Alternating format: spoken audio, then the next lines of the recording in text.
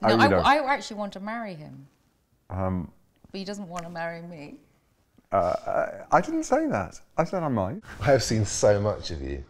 Yeah. I mean... But you're a very lucky man.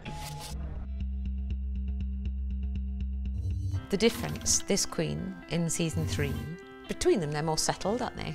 It's like, oh, sure, they've got all of their children now.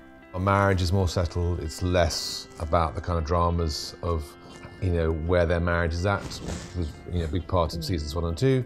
This season, I would say... More external factors that are bothersome. Our challenges come from outside.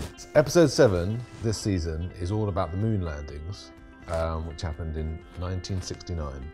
Peter kind of really interestingly uses that event to explore Philip a little more and where he's at in his life. They've got an amazing voice department here. Once you start going through it, you realise at kind of every syllable and every word, you've got it wrong.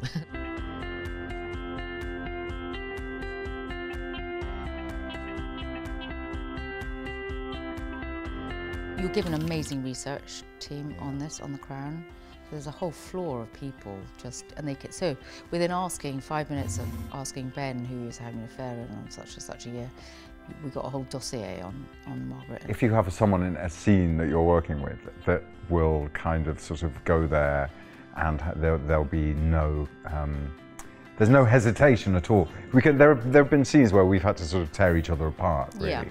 And you can go along with, some actors you can't. Some actors will pull back and neither of us do really. And I think we had that conversation very early on in there, on that bed. I think we both felt very safe. Yeah. Yes.